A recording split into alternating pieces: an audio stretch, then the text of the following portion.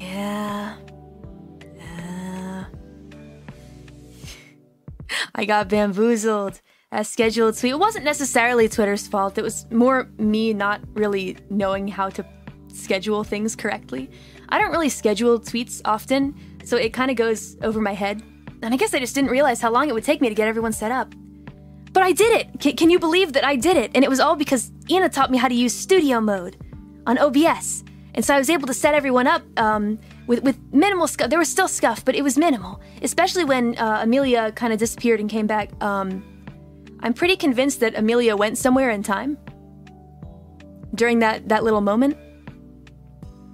I mean, don't you ever wonder when Ame just disappears? When Ame just disappears from the group, don't you think she's going somewhere? I mean, don't you think?